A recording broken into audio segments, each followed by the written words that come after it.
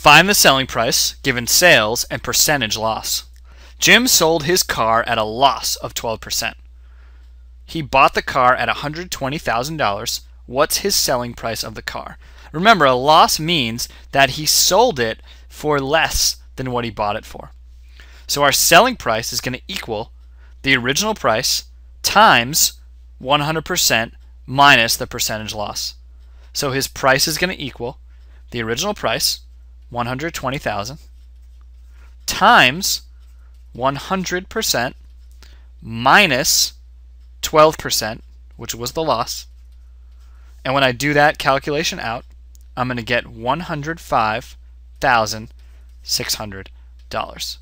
So if he bought the car for $120,000 and he sold it at a 12% loss, that means he sold it for $105,600.